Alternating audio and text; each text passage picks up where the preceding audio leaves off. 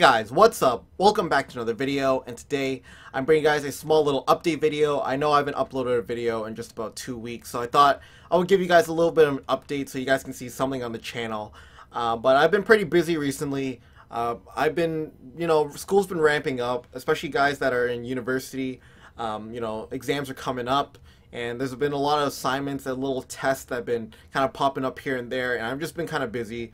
Even though I haven't uploaded too many YouTube videos, I have been playing a lot of NHL games, and the reason why I've been playing a lot more is because I did a live stream for the Community Team of the Year that came out last week, and I was playing with this really overpowered team. I would say like a 7 to 8 million coin team, and I lost against some people that had these really, I wouldn't say really bad teams, but some average teams in Division 1, and I got absolutely smoked, and that kind of got me fired up a little bit.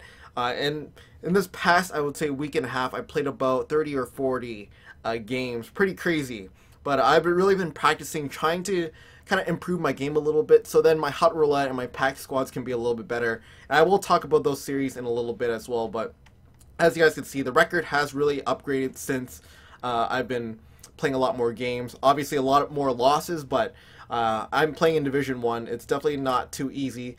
And I thought, you know what, in this video I will give you guys a small little team update as well. It is pretty disgusting, and I thought, you know what, you guys probably want to see my team anyways. I haven't really done a team update this year, so I've really been playing a lot of games recently, and you know what, I've really been liking this team. It's obviously really overpowered. I mean, you guys probably are looking at it right now like, what the hell, Lamb Chops? Why are you playing with this team? And trust me, like, I get so much shit for playing with this team. I mean, even in all the messages I get after games, and even, you know, people that watch my channel, they told me I should be ashamed of myself for playing this game if I were to lose or something like that.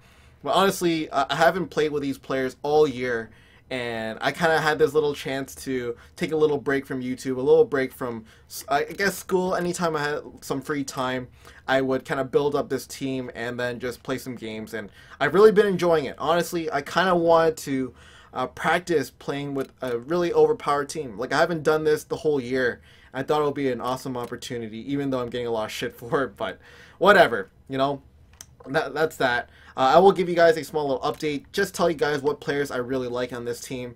And from what I saw, I was playing a lot of players in Division.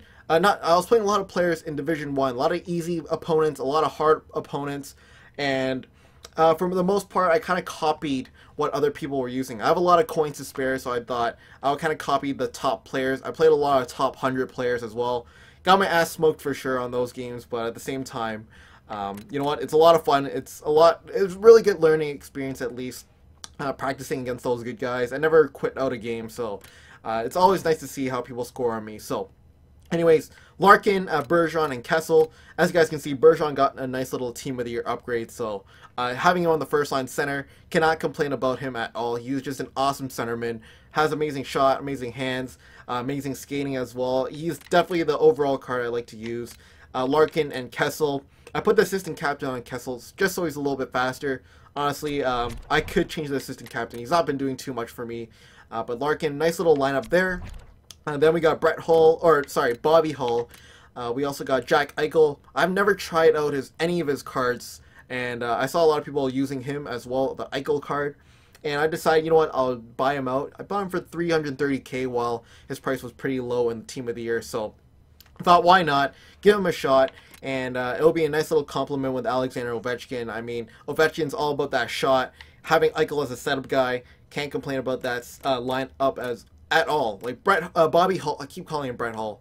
Bobby Hull is just a really big quickster, small quickster. I mean, 5'10", 191 pounds. Kind of gets the puck in the zone. Eichel Ovechkin kind of gets the job done. And then the next line, Tyler Toffoli, Backstrom, and Tarasenko. I saw a lot of top players using Tyler Toffoli in Movember, having them on their first and second lines. And I was like wondering why they want to use Tyler Toffoli. I mean, his card's only worth like 80, 90K.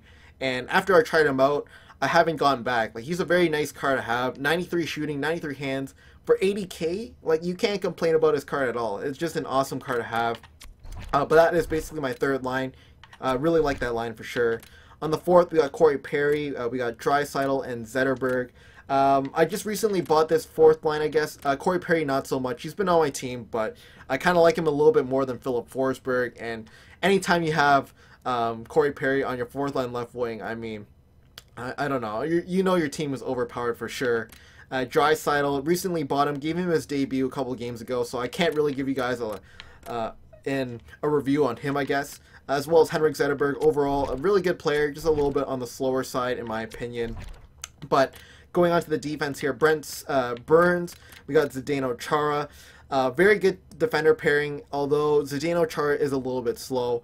Anytime someone has like a Pavel Bure or someone really quick on that left wing, Chara just gets beat every single time. So I might be taking him out very soon. I just recently lost the game, but don't mind that. Roberto Luongo, Ben Bishop, the cheat code. I mean, this is the cheesiest ass team. I'm not gonna lie, you guys are probably gonna give me shit in the comments, but this is a very, very cheap team to use. Not gonna lie, but at the same time, just so much fun, especially when I have the coins and the players in my collection. Hampus Lindholm, Aaron Ekblad, honestly, very solid players. If there's a player that you guys want to buy that's cheap, Hampus Lindholm, one of my favorite defenders on this defensive core, and that just says a lot about him. He's like 80 or 90k, really, really cheap because of the flash forward cards that came out recently, but he is just a really good, fast player, and he plays really well defensively as well, and he's kind of big too, 6'3", 205 pounds. Definitely can't complain about him.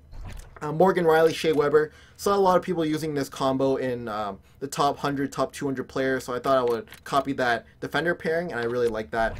But that is pretty much a team update. Just kind of want to show you guys what I've been rocking with and what I've been playing with. So you guys see me in Division 1 playing some games. You can quit in the first minute. I wouldn't be too mad, but at the same time, like, I'm not the greatest player. I'm not like a guy that will circle around and like amazing at stick handling. I'm still practicing quite a bit, so I kind of just want to improve my game for the most part.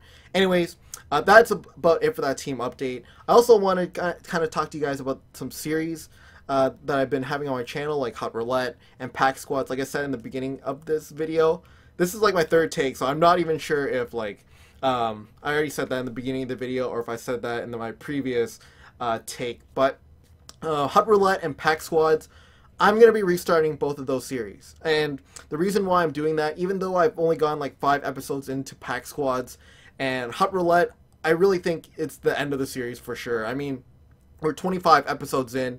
The record is kind of all over the place in terms of how many points I have in the division. So I'm just thinking I'm going to be restarting this series. Hot Roulette for sure. The team is pretty stacked already. I have Ovechkin on it. That's why, you know, I put the change team on Ovechkin. I was kind of done with Hot Roulette. But I want to restart. I was thinking, you know what, I'm going to do all my series on my main account.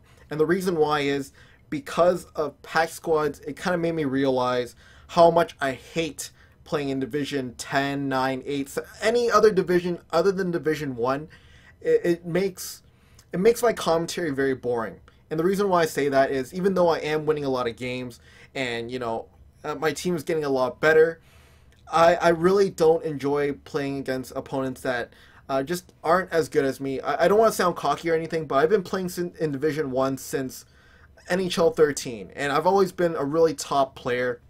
And just playing in Division 10, 9, 8, it is just really, really boring to me, and it's one of the reasons why I haven't even uploaded a Hot Roulette or Pack Squads recently. Just playing so many games to get back into Division 1, it is a struggle for me, even though I don't even play that many games already. And playing another 60 games to get into Division 1, it is kind of unmotivating, to say the least. So I'm going to be restarting Pack Squads. I'm going to be basically scrapping the whole team, and that is kind of my final decision here. I know some of you guys want to keep me playing in Division 8, but at the same time, like, I just can't do it. I really can't. I think you guys will really enjoy me playing in Division 1. I'm not going to be going with a bronze team like how I started off Hot Roulette or in Pack Squads.